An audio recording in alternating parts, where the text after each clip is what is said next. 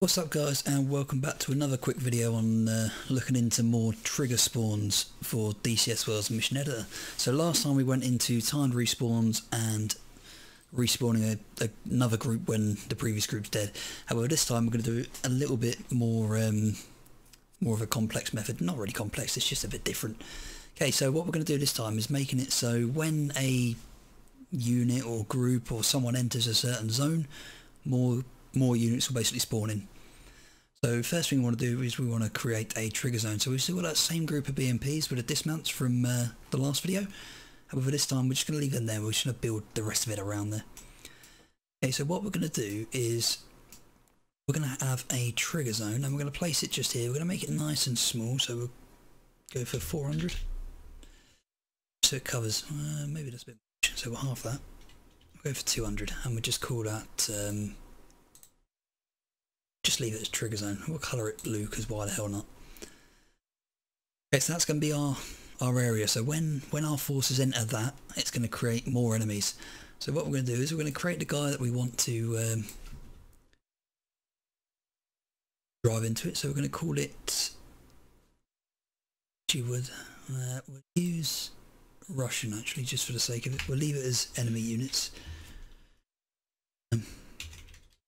We'll call it walk, and we'll have it as a group of dismounts. We'll have it as a dismount patrol of Russians, Russian infantry. That'll do. We just off on the road.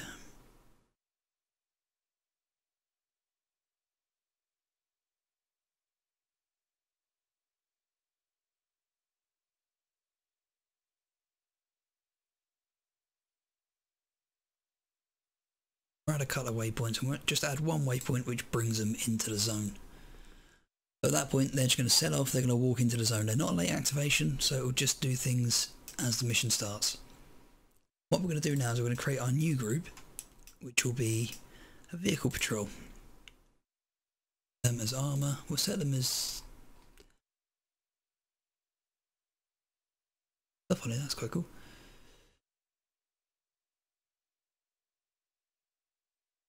Okay, so we go for a T90. So we go for tank troop of T90s. We'll place them on the road as well. We'll set them waypoint.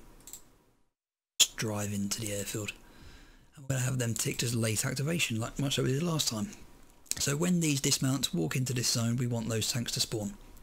And the way we're going to do that is we're going to go into our triggers and we're going to create a new trigger. So this time it's going to be once again, and it's going to be, we're going to call it tanks. So the condition is going to be, we can do this one of two ways. We can do all of group in zone, which will be when all of those dismounts enter that zone, they will spawn. However, that can be a bit temperamental if half of the group gets killed on the way. So what I tend to use is part of group in zone. We can go coalition as well, so any red units enter that zone, it will spawn them, or any blue units, or what, you know, however we want to set it up. However, we're just going to use part of group. I'm going to set the group as walk, and it's going to be the zone they're going to walk into is obviously the one named trigger zone. And then we want to give exactly the same. It will be group activate. I'm going to set down as walk 1, which should be tanks, but there you go. We'll just change that. Back in, that's now renamed 1, and then it'll activate tanks. So when our dismounts walk into that zone, the tank should then spawn. So once again, we'll make sure they're ticked as late activation, and they are. And all we've got to do now is run the mission.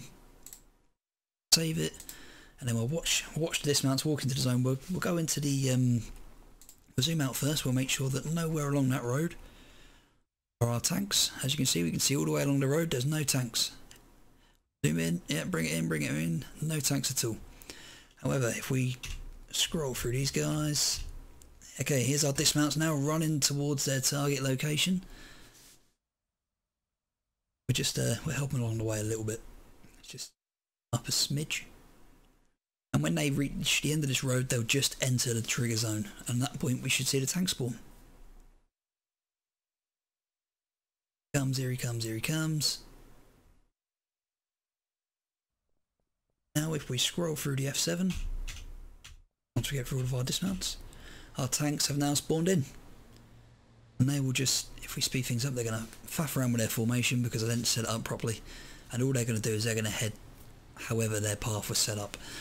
So they'll start whatever you've set up the vehicles to do. So if you want them to go and attack a location, they'll go attack a location as soon as they're spawned in. So you can set it up everything you want them to achieve and just have late activation, and as soon as their trigger's activated, they'll then set off on the target you've made them. And that is a really simple way of using trigger zones to spawn enemy units. So what I tend to do is I normally use this within a mission. So when my enemy or friendly aircraft take off from whatever airfield, I'll get them to reach an IP. I'll set a waypoint which is an IP. That will then have a trigger zone attached to that waypoint. When they enter that zone, enemy forces will then start to spawn in, or reinforcements will spawn in to bolster the target location to simulate them picking them up on radar or something like that. Different ways, it's entirely up to you how you want to use this. However, it's just a nice little way of basically spawning stuff after a set distance as such. So when your units reach a certain target or a certain area, that's when things start to happen.